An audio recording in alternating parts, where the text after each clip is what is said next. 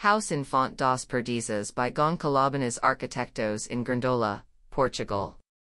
Designing Fonte das Perdizes house was quite a different challenge, as the program demanded a contemporary modern-shaped house, fully integrated into Alentejo's rough natural landscape.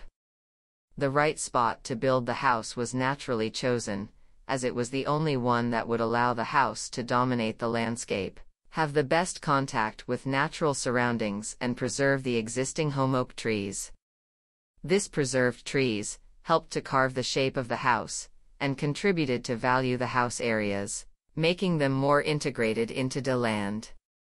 The use of natural colors was also essential to the development of this project. Its chromatic integration was a major factor in causing the natural blending of the house into the rural landscape, so we favored the use of materials that would blend with the native colors, and at the same time offer the durability required in the harsh climate of Alentejo.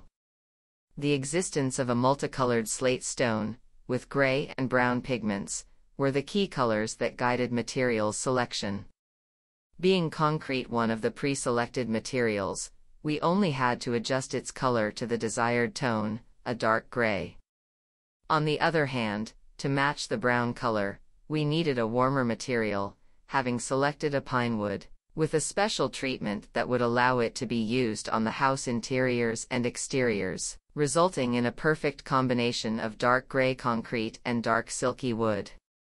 The house shape, made in 3 45-degree wings, follows an east to west orientation and radically separates north from south, with a 47-meter-long blind concrete wall, 50 meters tall.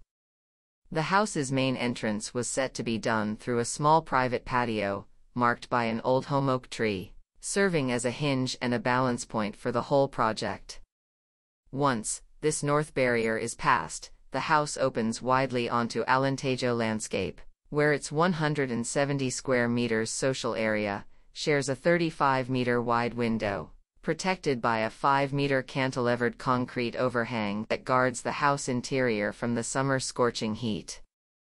The kitchen, positioned in the middle wing of the house, separates the dining area, on the east side, from the living area, on the west side, and opens to a wide terrace. The private part of the house is located on the side wings, east and west, with access by long corridors that are illuminated by the 2 house entrance doors, leading to the bedrooms.